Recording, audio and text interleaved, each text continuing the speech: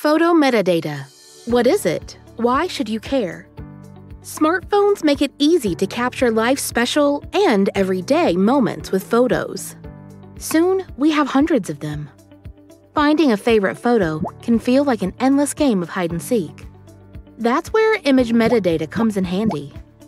Simply put, image metadata is information that describes a photograph. There are three primary metadata formats: EXIF, IPTC, and XMP.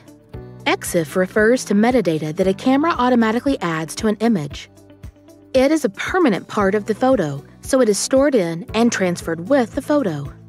Examples include date, time, and camera settings. IPTC and XMP refer to metadata that is added manually and provides greater detail to make finding specific pics even easier.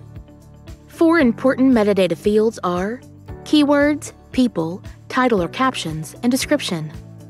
In this photo, keywords describe elements in a photo. People are described by face tags.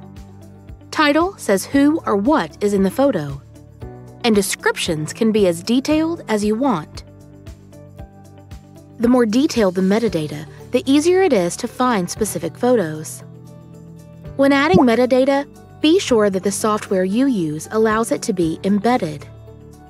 Embedded metadata is a permanent part of the photo and future-proofs the image, so you can import and view the metadata in other applications today and years from now.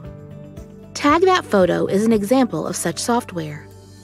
For more info on how metadata organizes photos and how Tag That Photo can help, check us out online.